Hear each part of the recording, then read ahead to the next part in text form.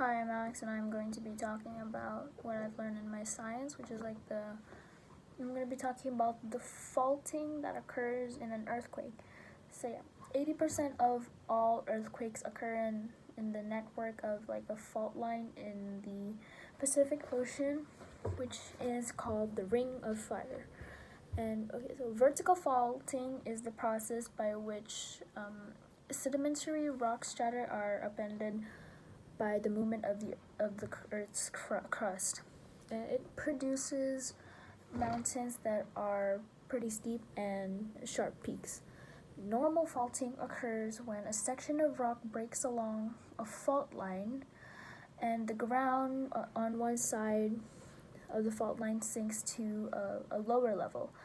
And reverse faulting occurs when a section of rock breaks along a fault line and one fault line block rises above its original level, and a strike slip occurs when two fault lines slide horizontally past each other in opposite directions. So yeah, I guess that's all. So yeah, that's it. Bye.